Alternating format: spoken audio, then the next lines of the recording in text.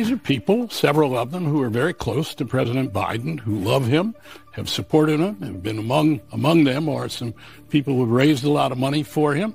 And they are adamant that what we saw the other night, the Joe Biden we saw, is not a one-off, that there have been 15, 20 occasions in the last year and a half when the president has appeared somewhat as he did in that horror show that we witnessed.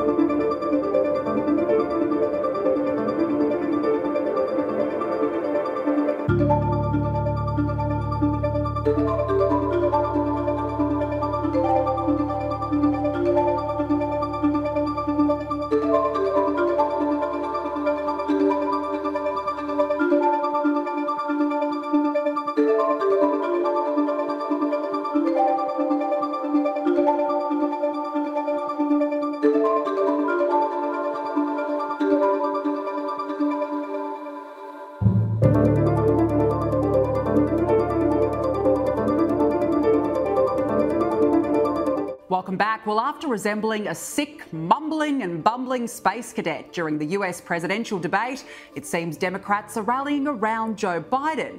How can they seriously back this man to take them to November, and even more concerningly, for another term?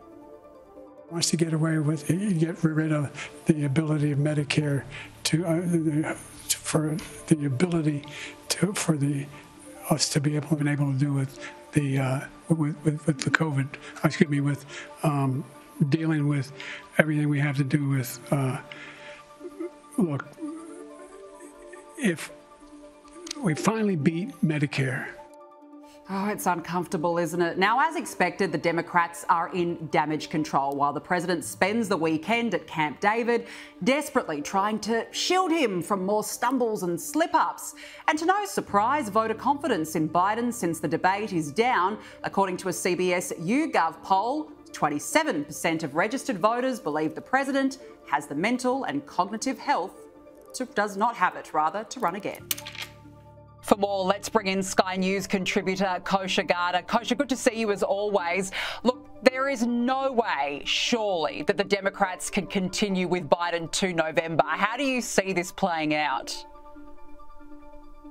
You know, I think what happened last Friday, Danica, in this debate was a convergence of two big groups, convergence of the high information consumers of news and media who really knew this and it wasn't a surprise to them in terms of the cognitive decline of Biden, and this other group of just everyday people who aren't in the weeds, and for them, I think this was quite a shock.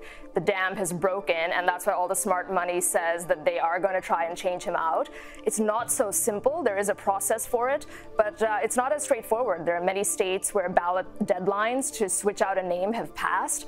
There is a financial component where I think Biden has raised almost up to $2 billion, which cannot just automatically be transferred to somebody else. There's FEC laws around that. And then politically, there's the problem of his vice president. And, you know, if you sidestep her with somebody else, a white male who in this party has crafted themselves around identity as a key factor in who they choose, that's another issue that they've got to get through. Notwithstanding that, smart money seems to be that that's what they're going to try to do in this August convention. The pressure is on. There is not consensus with the Democrats, but it seems to be headed in that direction. Well, there's been those reports, of course, that there's crisis talks happening at Camp David about what happens next. I want to ask you, though, there's been a lot of criticism levelled at Jill Biden, particularly there's been some suggestions that she's the one actually pushing for him to continue in the race. Do you think that that criticism of her is fair in the context?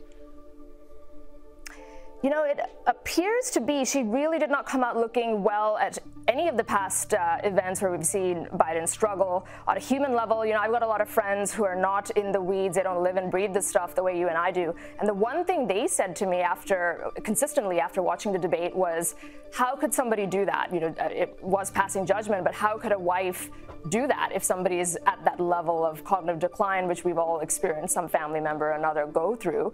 And so I don't think that she's coming across very well from a human perspective, fairly or not. I think First Lady Macbeth was trending on Twitter after the debate, which kind of gives a sense of where some people are. Others see her as just very loyal, and she is saying that, you know, he is the rightful nominee. He won all the necessary delegates through their process, and she's not going to be pressured into having him stand down. So it depends how you look at it. But I think net, she is not coming across well just on a human level to most people that I've spoken to. How do you think the Trump camp would be feeling after the debate? I mean, they didn't really have to do much. I think Joe Biden certainly showed his lack of credibility by himself. But do you think that they would be thinking, well, this is a win? I mean, Trump's got his own issues. How do you think they'll be feeling? I think they saw it as definitely a win, just in terms of that convergence that I mentioned of the high information consumers and low information consumers coming together. He really laid bare or ripped the mask off for the wide swath of the public. Something like 50 million people tuned in live, and another 200+ million people on the various social media platforms watched those key clips that went viral afterwards. So this is now out in the open, the cognitive decline issue, and that can only help him. On the other hand, you know, many would say that the Trump camp gave Joe Biden a free pass, because typically the debates don't happen in June this early when the nominees aren't officially confirmed.